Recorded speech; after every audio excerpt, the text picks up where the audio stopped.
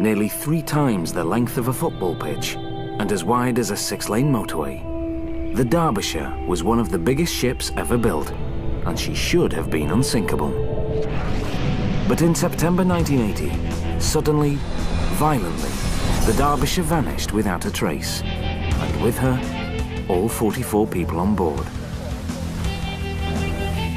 For years, the cause of the tragedy remained a mystery, until a team of experts, armed with the latest in ocean exploration equipment, set out on a voyage of discovery, determined to find out what had sunk the biggest British merchant ship ever lost at sea.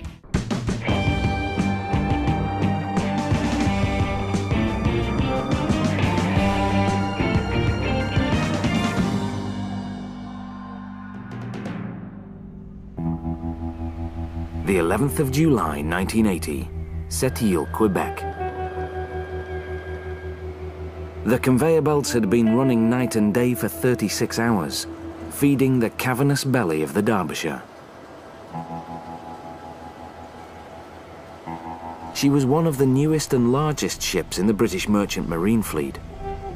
21 stories from the engine room to the top of the bridge, 300 meters long. So vast, the captain needed binoculars to see what was happening on the bow.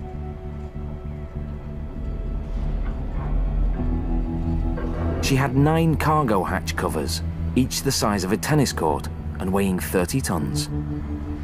Once loaded, she'd be carrying 157,000 tons of iron ore, this time bound for a steel mill in Japan. The crew prepared the Derbyshire to sail.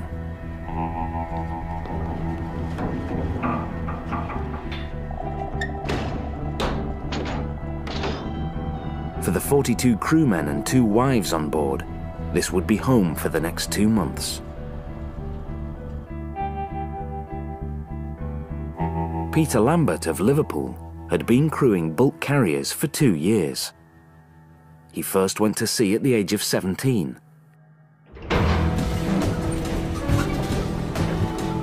He could not have known that this would be his last voyage.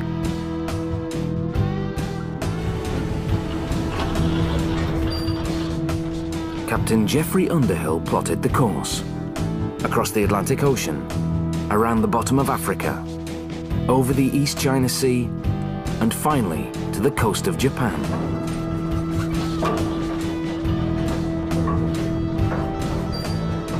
But they would never reach their destination. The voyage would end in one of the most mysterious disasters in seafaring history. The 6th of September 1980. After 2 uneventful months at sea, the Derbyshire and her crew were just a few days from safe harbor in Japan. But the weather suddenly took a turn for the worse. A storm warning came in from Tokyo. An ugly weather system was developing to the south, and it showed all the signs of turning into a typhoon.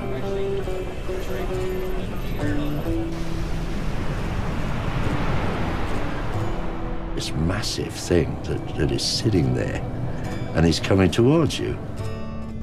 Robin Williams was one of the key investigators who would help unravel the mystery of what happened to the Derbyshire. Typhoons are monster weather systems, 500 miles across. It doesn't creep up on you in the dead of night. It's not like that. It's there on the horizon, and you know it's there. 21 hours later, just after midnight, the tropical storm had just been upgraded and was given a name, Typhoon Orchid. It was headed straight for the Derbyshire. More than 300 kilometers from the center of the storm, the massive ship was outside the danger zone, but not far enough to escape the ferocious winds and seas. What's it like to be that close to a typhoon? You get spume coming off the swell tops, you get horizontal rain. Nigel Malpas, former chief officer of the Derbyshire and perhaps the luckiest man alive. He was supposed to have been there with his crewmates on the Derbyshire's last fatal voyage. By a quirk of fate, the orders never reached him. but just a year before, Malpas had sailed her on the same route. Through the seas, sailors called Typhoon Alley. We would see green water coming over the forward end, running down the deck, going over the side, draining away. We would see spray coming up and probably hitting the bridge fronts here. Inside, Peter Lambert and his 43 crewmates did the only thing they could: wait it out. But the Derbyshire was so huge that even in the roughest seas, the crew barely felt her moving. There is a great sense on a big ship like that where you feel cocooned in some way. You are protected from the elements by being inside. You have this overwhelming feeling that this is the center of the universe at times. The 8th of September. By then, the storm was so intense, visibility had dropped to 0. Captain Underhill was relying on the shore authorities to advise him on the course of the typhoon. But the weather updates from Tokyo and Guam weren't much help. Each had Orchid in a different position and moving in a different direction. Most typhoons follow a predictable course and blow over in 6 hours or so, but not Orchid. This typhoon was moving erratically, sometimes doubling back on itself. And worse, it hadn't let up in 36 hours. For the first time, everyone on board could feel the ship start to pitch.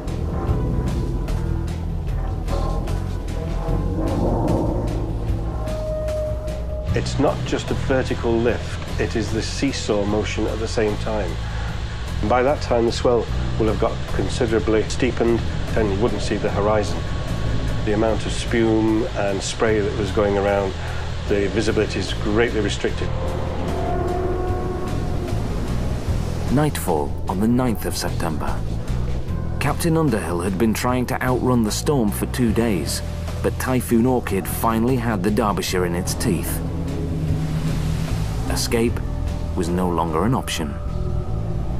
He radioed shore authorities that they'd hove to in heavy seas. It meant he turned her into the storm to try and ride it out. It was the last anyone would ever hear from the Derbyshire.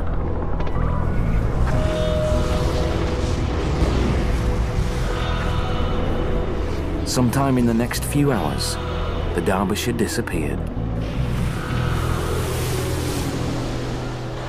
I have to say they were all my friends. My mind goes a blank when I try to visualize what it must have been like those last few minutes. Whatever happened, it was fast and ferocious, and left the Derbyshire 4,000 meters down, a shipwreck on the ocean floor.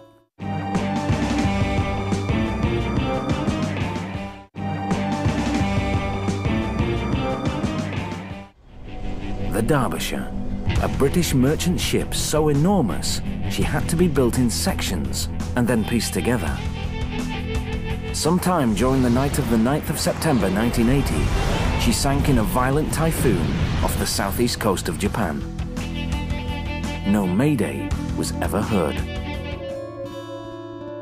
In Liverpool, families of the crew learned there'd been trouble at sea. But when Peter Lambert's brother got the news, he still had hope that the Derbyshire and her crew would be found safe. Well, the phone call was that they'd lost contact with the Derbyshire. She'd been in rough seas, the mast had probably been broken, they can't radio out, and everything will be okay. But 4 days after that phone call, there was still no sign of the Derbyshire. Then, in the East China Sea, a search plane spotted an oil slick 65 kilometers from her last known position. It wasn't much to go on, but it was the first piece of evidence that the Derbyshire had sunk. I mean, this was a brand new ship, massive ship. She was classed on the same lines as the Titanic, unsinkable. 6 weeks later, a passing freighter found an empty lifeboat torn from the deck of the Derbyshire. Then nothing.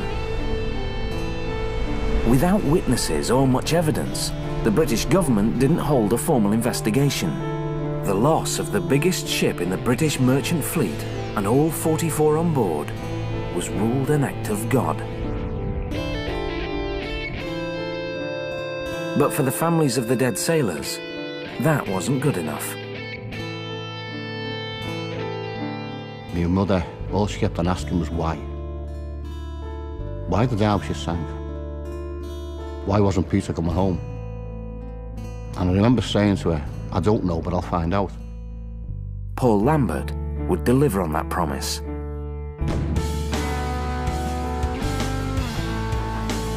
Before he was finished, the hunt for the Derbyshire would become the most ambitious underwater investigation in history.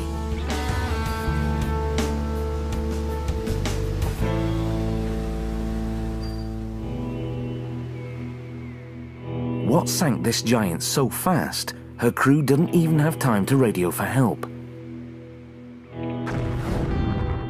Could it have been an explosion in the engine room that fatally wounded her?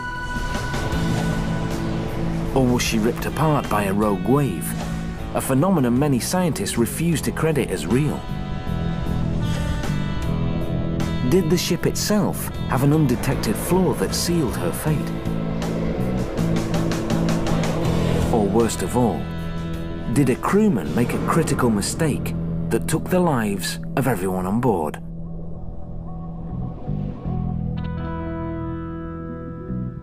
The evidence that might hold the answers lay buried 4 kilometers beneath the surface of the sea, and it almost stayed buried forever. It took 7 years, but then, in November of 1986, another disaster at sea changed everything. The Kowloon Bridge, one of the Derbyshire's sister ships, identical in design and construction, ran aground off the coast of Ireland. Divers discovered a massive crack in the hull, caused by the failure of one of the 300 steel ribs that formed the skeleton of the ship. Frame number 65.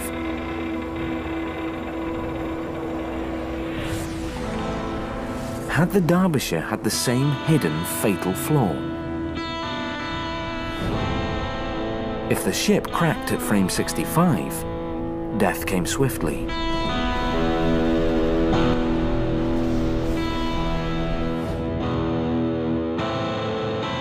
If she had done, it would have been a brittle fracture, which would have took 1 second to snap that ship in half, and for the accommodation part, where everybody was, to sink.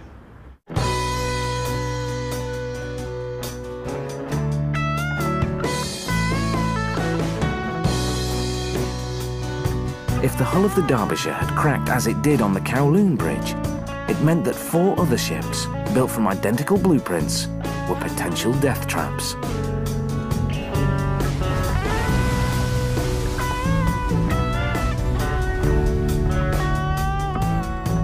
The only way to know for sure was to find the wreckage of the Derbyshire. But no one knew where the ship lay, except a long way down. We were told we would never, ever find the Derbyshire by the shipping industry, by the government. It will not be found. So we had to prove that we could find it.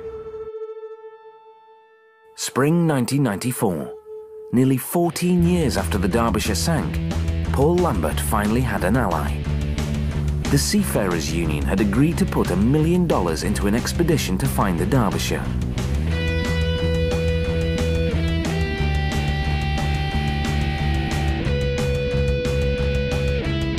But shipwreck hunting is an expensive business. $1 million would buy just 8 days.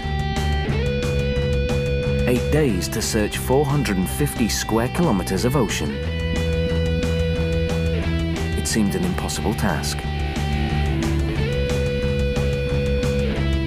For expedition leader David Mearns, time was the enemy.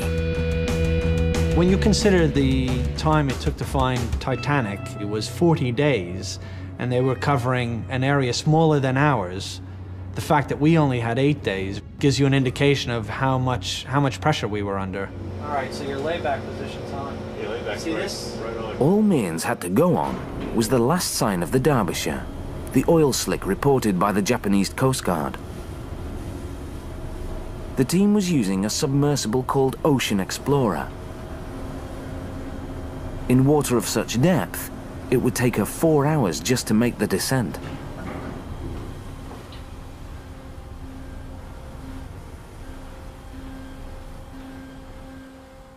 They maneuvered the Explorer over the ocean floor, emitting a sonar beam that painted a picture of what lay deep below.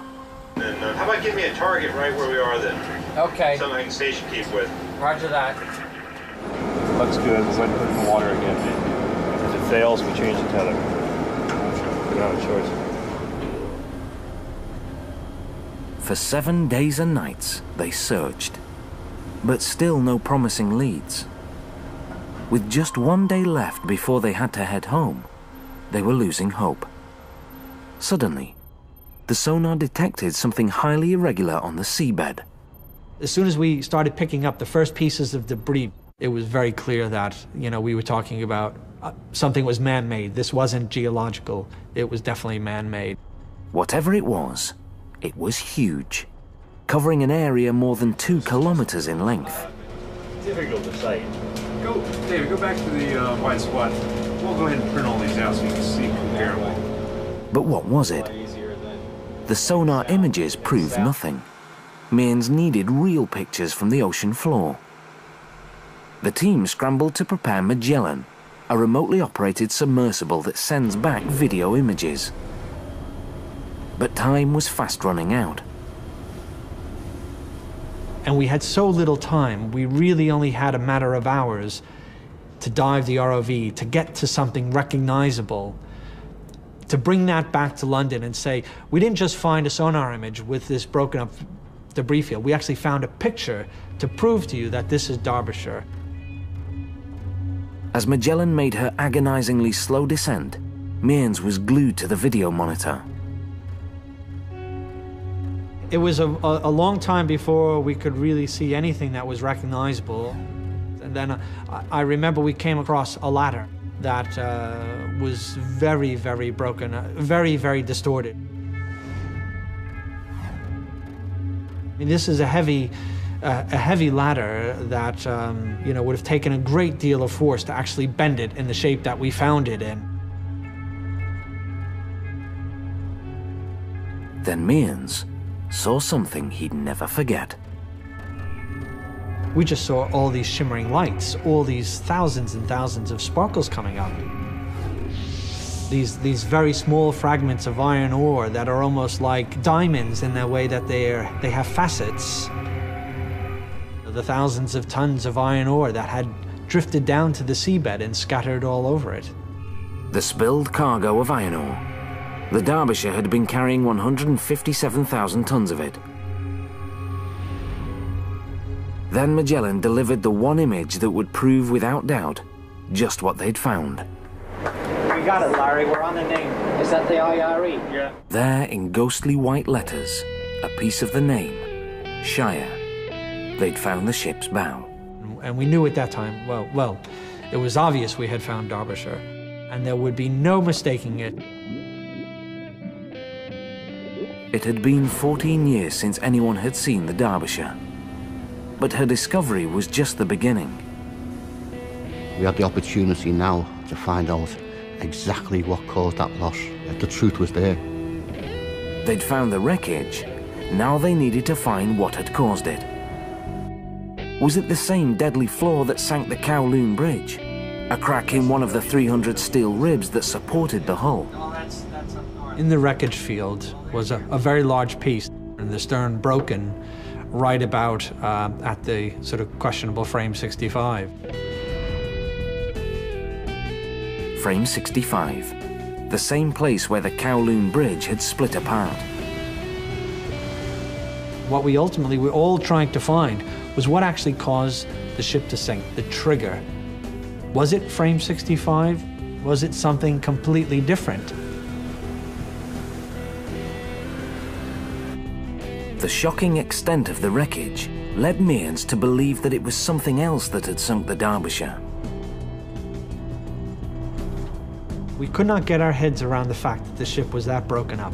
You know, in my career, I've looked at dozens of shipwrecks on the seabed, and to this day, I've never seen one as damaged and broken up as Derbyshire. What could have shattered the ship into thousands of pieces? For the first time, investigators considered the possibility that the Derbyshire had been hit by something against which she had no defense.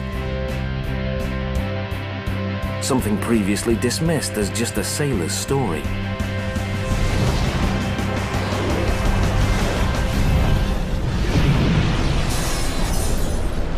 Whatever happened to the Derbyshire, it must have been something fierce and unexpected. Why else wouldn't the crew have radioed for help? Conventional wisdom holds that even gale force winds can't produce waves higher than 15 meters. But what if the Derbyshire ran into something much bigger? Some monster coming up over the bow and swamping the fore end of the ship. Douglas Faulkner has spent his lifetime designing ships. He believes what sank the Derbyshire was a rogue wave, a wall of water the size of a 10-story office block. Scientists say they shouldn't exist at all, but sailors say they're wrong.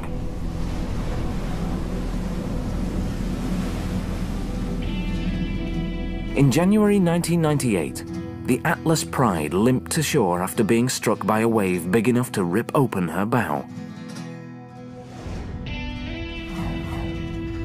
During a tour in the South Atlantic, the cruise ship Bremen encountered a rogue wave that rolled across the deck and smashed into the bridge.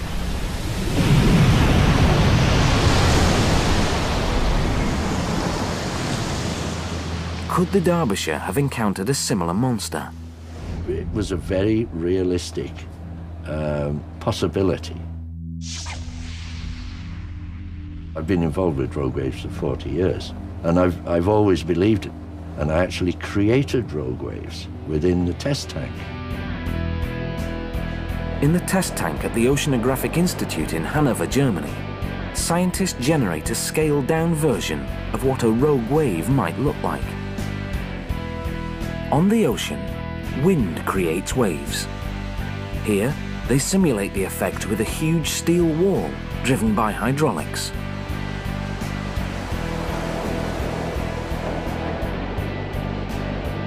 Based on their tests, they estimate that in the right conditions, a rogue wave in the open ocean could reach a height of more than 30 meters. But what are the chances of actually encountering one at sea? You have to be at the wrong place at the wrong time. They don't travel for 100 miles and catch all the ships in the way. The majority of that type of wave is something very transient, only exists for a couple of minutes. In 1995, the QE2 met one in the middle of the night.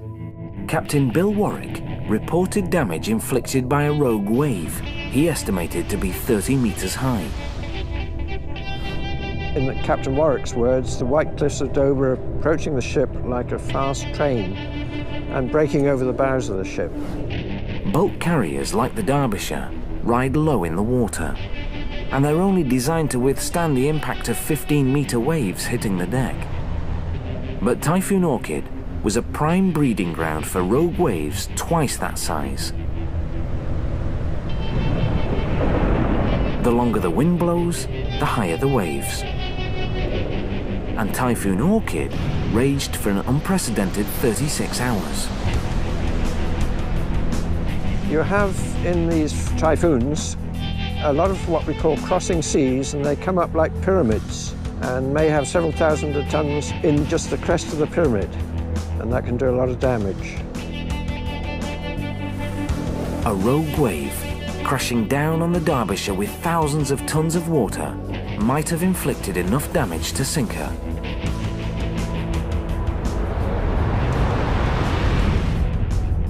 The phenomenon could also explain the devastation that the exploration teams saw on the ocean floor.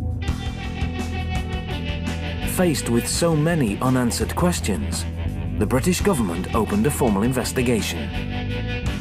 But one early assessment would shock the seafaring world and infuriate the families of the people who perished on the Derbyshire.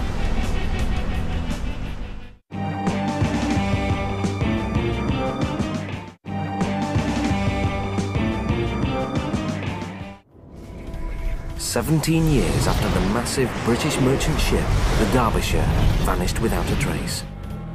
Investigators still had no answers for the families of those who'd perished with her. So I think for peace of mind, not just for me, but for all the families, we needed to find out why the Derbyshire was lost, and 44 people had lost their lives. Thanks to the persistence of Paul Lambert, the extraordinary footage of the wreckage site, and the rupture of the sister ship, the Kowloon Bridge, the British government agreed to launch a full-scale investigation. Was it a rogue wave that took the Derbyshire? Structural failure? Fire? Or the one possibility no one wanted to consider? Negligence. In 1997, a second expedition of shipwreck hunters headed out to sea, more than 550 kilometers off the southeast coast of Japan. It would be the last chance to solve the mystery of what sank the Derbyshire and took the lives of the 44 on board. This is the depressor weight which takes the sonar unit down, and this is all tubular structure, and you'll see. Financed by the British government, Robin Williams and his team would spend 49 days at sea. They were equipped with the latest underwater technology, used to record and analyze the remains of the ship.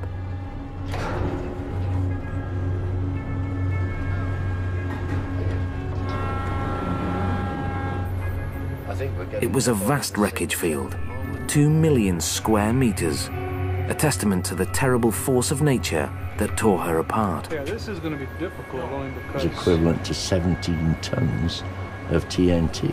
You know, you're talking serious stuff. 17 tons would be 17 World War II bomber loads. Enough force to blow the ship to bits. The destruction was staggering. 117 large pieces more or less intact. But altogether, 2,500 individual pieces of wreckage strewn on the seabed. But how much damage had the Derbyshire suffered before it sank? And how much was caused by its 4-kilometer plunge to the bottom?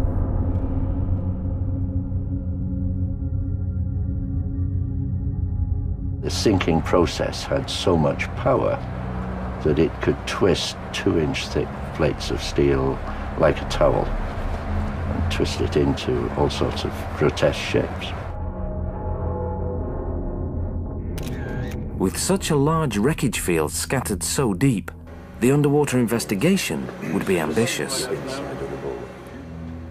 Any hope of success lay with Argo 2, the successor to the submersible that had found and photographed the Titanic a decade earlier. For 22 days and nights, Argo was towed over the wreckage field, its cameras snapping photographs every 13 seconds.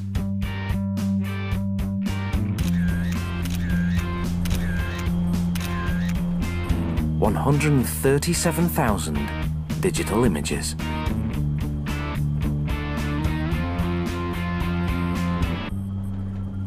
By superimposing them in a process called mosaicing, the team built a 3-dimensional puzzle of the wreck. But that was just the start. Wherever you are, you will only ever see one piece.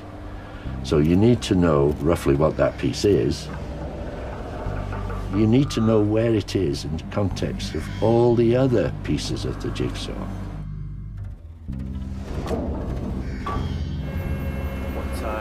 On the port side, just aft of the anchor, the remains of the starboard windlass.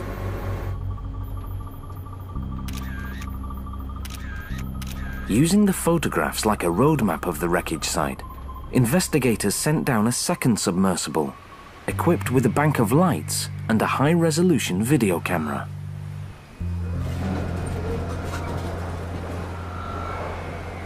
It was steered from the surface using a fiber optic umbilical cord. No easy task. John, could you do something with the focus over there? Just go to options. Eventually, the camera located the bridge, The place that was home at sea for the 44 on board. The place where Peter Lambert and the others lived and died. A chilling sight. Have a look, see the damage, have a look at that, and then come around and have a look at that, please. The accommodation had been ripped off and was lying in a heap on the seabed. It was just an eggshell. There was nothing inside. It was almost unrecognizable. But to the former chief officer who'd once sailed on the Derbyshire, the images were both familiar and haunting. It was a very moving experience to look at the underwater wreckage site and think, well, that's where I used to sit and have my coffee.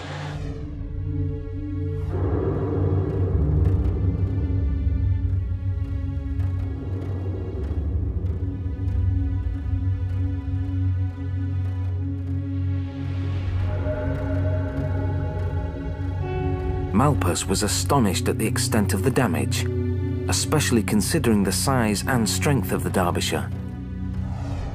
This is the anchor cable and starboard windlass. It's massive in size and heavy in construction. You can see how solid it is, and it is amazing to see it has been broken off by some massive force at the bed plate level.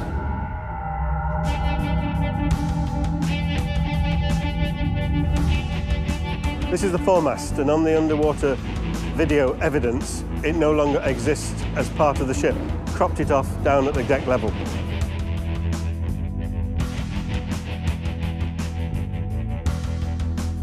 These are the mooring bits, incredibly strong in construction, and these are no longer intact. The sheer weight of the water has either exploded them or crushed them down to pancake level.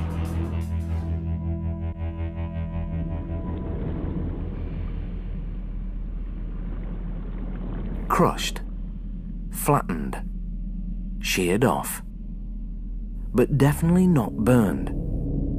If there had been a fire or explosion in the engine room, the ship would have shown the scars.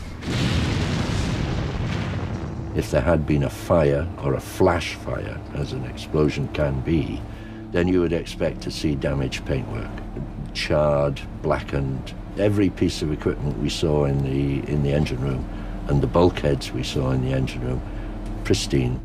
The video proved beyond doubt. It was not a fire in the engine room that sank the Derbyshire. The other one you can see a piece of, but this one didn't show up. It was like underneath the flare, I think. Williams next focused on the strongest theory, that a defect in one of the ship's steel ribs, called frame 65, had caused it to crack in two at the surface. The fact that the bridge section lay broken away from the rest of the ship seemed to support that theory. But the position of the pieces on the ocean floor told a different story. If, for example, the ship had broken in two, then we would have seen two separate wreckage fields, and you would have had this natural separation. But we didn't. It happened catastrophically, like the ship breaking in two at the surface. For 10 years, frame 65 had been the prime suspect. It was the major reason for their expedition, but the evidence they found just didn't support that theory. Williams was stumped. A rogue wave remained a possibility, but there was a problem with that theory too. If the Derbyshire was struck by a rogue wave, the bow would have been smashed to pieces like the rest of the ship. But it wasn't. It remained remarkably intact. In fact, the bow looked almost as it had on the surface, almost untouched. It had crashed into the ocean floor with such force, it had cleaved a crater 18 meters deep.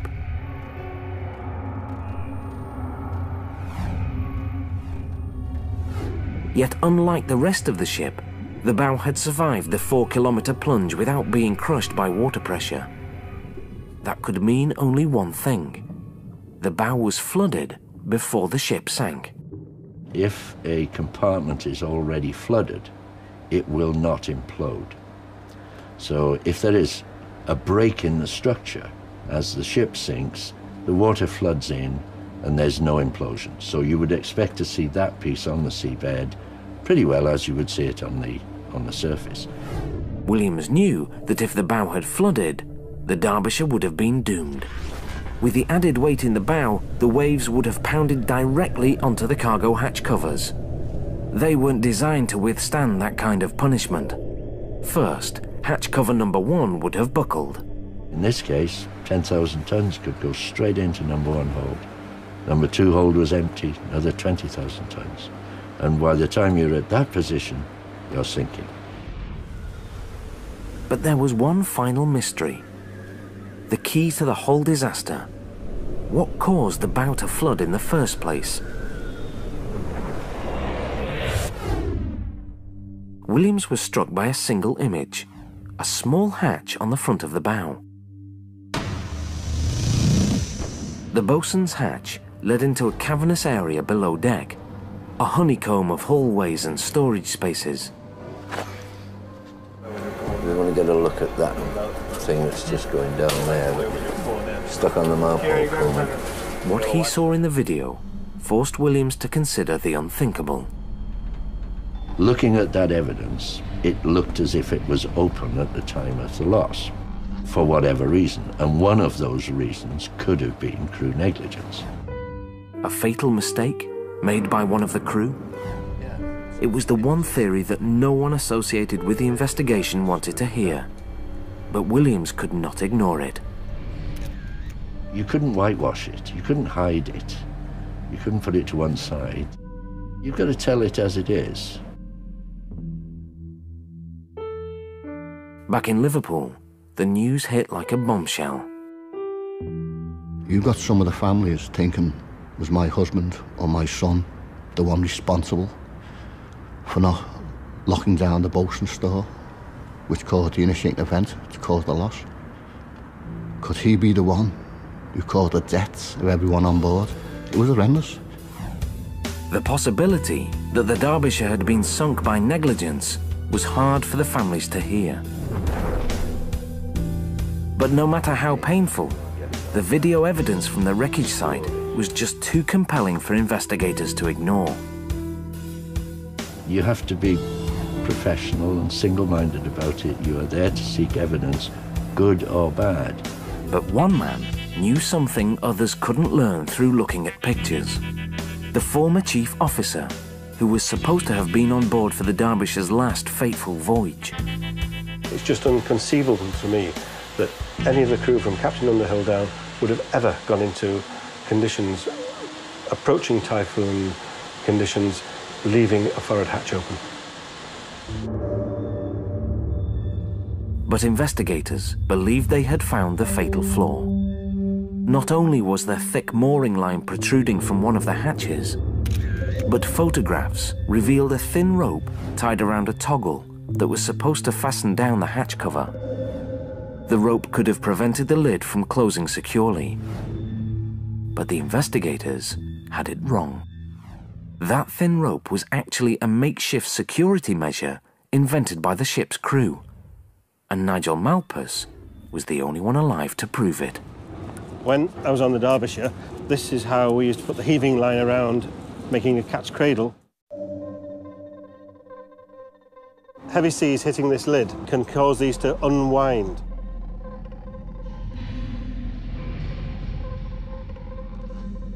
This arrangement prevents any unwinding. If this lid had been blown off as the vessel was underwater and sinking, then this arrangement, of course, would be damaged and torn off. But it would leave one piece of rope hanging down on the back quarter, which is what we now see on the video evidence as she lies on the seabed.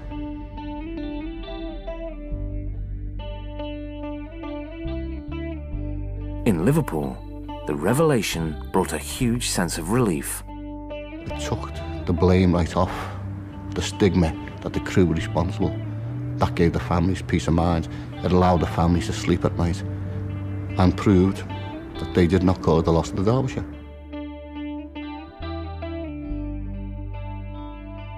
For Williams and his team, it was back to the drawing board. If it wasn't an open hatch, what had caused the bow to flood? We still had to go and look at every piece of steel. to ensure that all the evidence would fit the final solution. There's only one solution that explains all the evidence, and that's the right solution. They pored over the images of the sunken bow, looking for anything that seemed out of place. Then, Williams found the answer. A series of small round holes in the deck. Ventilator holes. Less than 1/3 of a metre in diameter, there were a dozen of them in the bow of the Derbyshire. But the covers, resembling mushroom caps and used to keep the water out, were missing. It seemed insignificant, but Williams was convinced that those missing caps led to the Derbyshire's demise.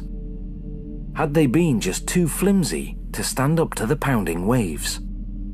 These vent heads are put under enormous stress, and 2 or 3 millimeters of steel isn't going to last very long. It was the last piece of the puzzle.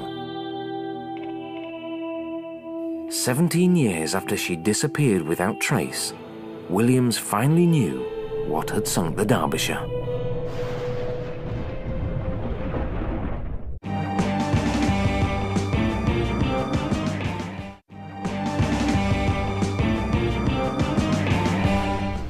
With the discovery that the ventilator caps on the bow of the Derbyshire were missing, investigators could piece together the sequence of events that led to the disaster. This is how it happened. The 8th of September, 1980. The Derbyshire and her crew of 44 were just a few days from their scheduled arrival in Japan when they were caught by Typhoon Orchid. This typhoon was a big, heavy, old lumbering beast. Big waves for a long time. And you can imagine these things beating hell out of that foredeck over 24 hours. Something had to give way. And what gave way were the ventilator caps. Torn away by the waves, leaving a dozen open holes, each less than 30 centimeters in diameter. You still had these big waves coming, and every time the wave passed, a slug of water went down in there. And it was like a dripping tap. It eventually fills the basin. For 36 hours, water slowly flooded the forward storage space. The extra weight meant the ship was riding lower in the water, exposing it to the full onslaught of the waves. The flooding bow was inaccessible from below deck, and in the storm, invisible from the bridge. The captain and crew had no idea it was dragging them down. You've been sitting in this storm for 12, 14 hours, and you got used to the whole motion going on, and there's a slight change. It doesn't quite come up so far, doesn't rise quite so quickly. So what is it? It was the ship beginning to go down by the bow. Over a period of time, maybe hours, progressively going down and down. And then suddenly, when it all happened, you know, it would go very quickly. With the bow flooded, the hatches were vulnerable. In the early morning hours of the 10th of September, the first hatch cover suddenly buckled. 10,000 tons of water flooded the first hold, dragging the bow deeper into the oncoming waves.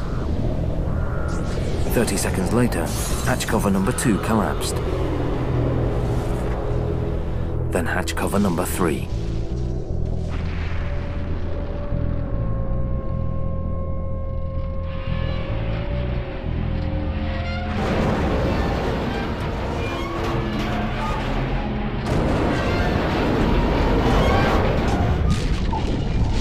The Derbyshire was twisted and torn to pieces by the water pressure before she ever hit the bottom.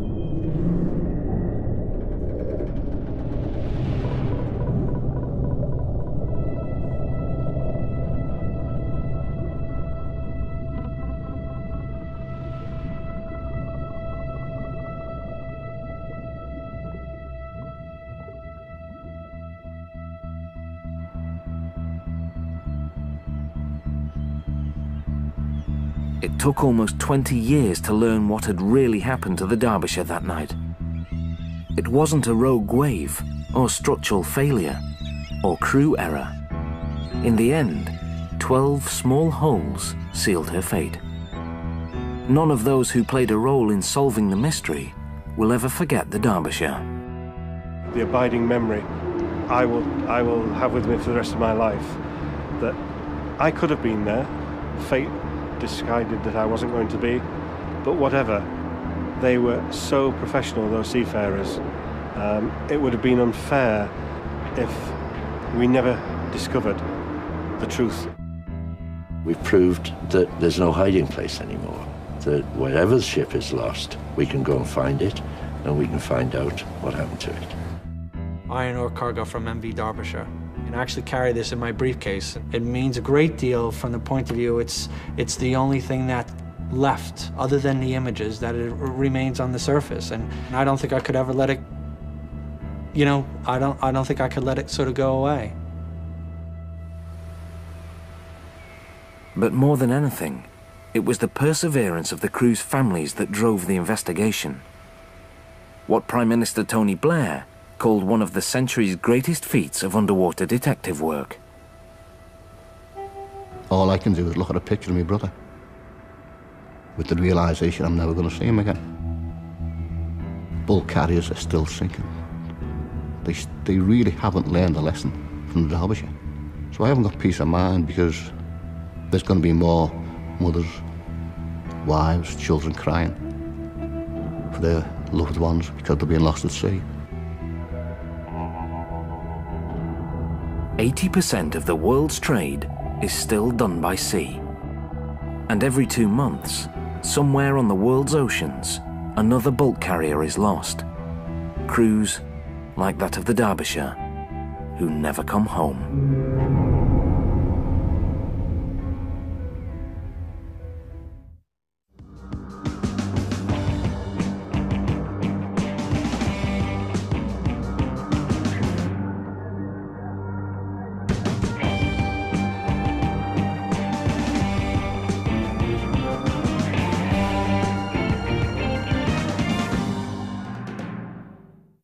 September 1980. After 2 uneventful months at sea, the Derbyshire and her crew were just a few days from safe harbour in Japan. But the weather suddenly took a turn for the worse. A storm warning came in from Tokyo. An ugly weather system was developing to the south, and it showed all the signs of turning into a typhoon.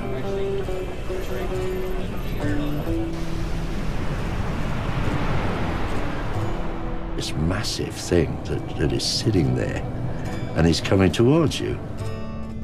Robin Williams was one of the key investigators who would help unravel the mystery of what happened to the Derbyshire. Typhoons are monster weather systems, 500 miles across. It doesn't creep up on you in the dead of night. It's not like that. It's there on the horizon, and you know it's there. 21 hours later, just after midnight, the tropical storm had just been upgraded and was given a name, Typhoon Orchid. It was headed straight for the Derbyshire.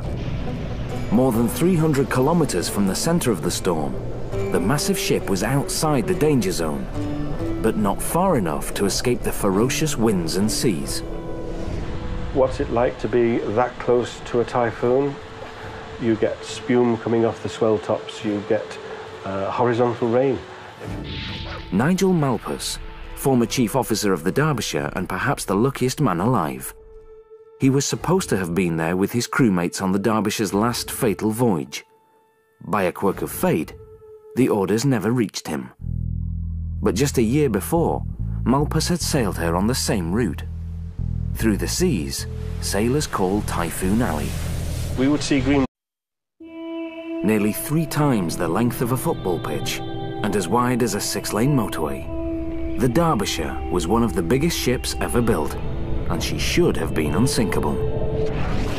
But in September 1980, suddenly, violently, the Derbyshire vanished without a trace, and with her, all 44 people on board. For years, the cause of the tragedy remained a mystery. until a team of experts, armed with the latest in ocean exploration equipment, set out on a voyage of discovery, determined to find out what had sunk the biggest British merchant ship ever lost at sea.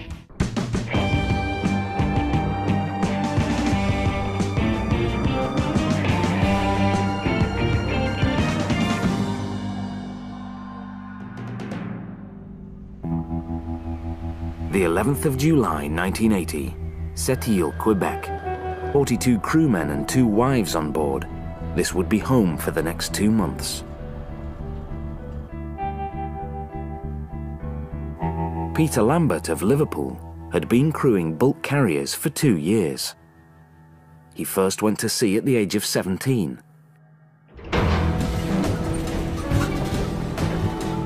He could not have known that this would be his last voyage.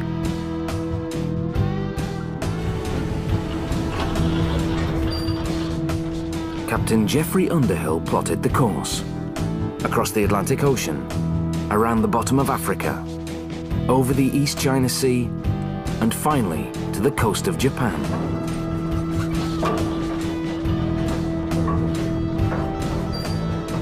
But they would never reach their destination. The voyage would end in one of the most mysterious disasters in seafaring history.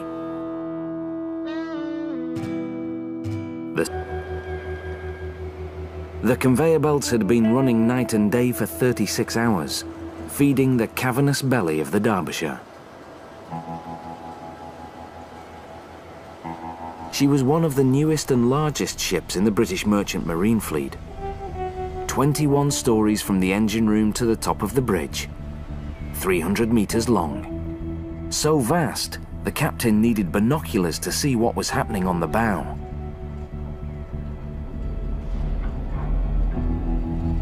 She had 9 cargo hatch covers, each the size of a tennis court and weighing 30 tons. Once loaded, she'd be carrying 157,000 tons of iron ore, this time bound for a steel mill in Japan. The crew prepared the Derbyshire to sail.